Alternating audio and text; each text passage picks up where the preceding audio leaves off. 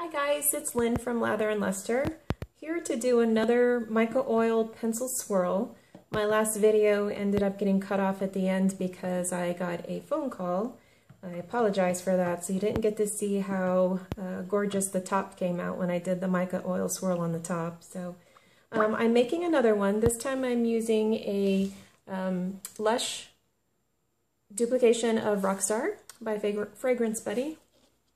Smells delicious. This one's going to be a fun one. The last ones I've done they've been very beautiful soaps. A lot of them have been with natural colors and stuff, but this one is going to be bright pink with a little black and some white mica lines, and of course glitter. You have to have glitter. You can't be a girl without it. So I've already mixed up my oils. This is going to be a tallow recipe, so I did use mostly beef tallow, 40%. And some olive oil, castor oil, coconut oil, a little bit of palm oil as well.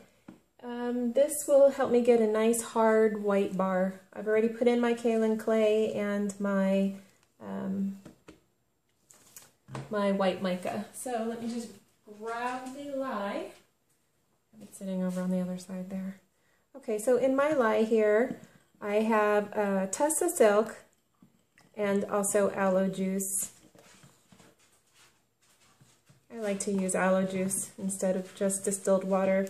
I know that there's some large companies out there that would frown upon that and blame my failed batches on the fact that I didn't use distilled water 100%, but you know.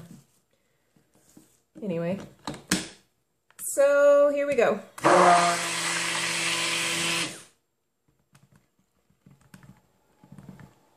If you've ever smelled Rockstar from Lush, oh my gosh, it smells so good.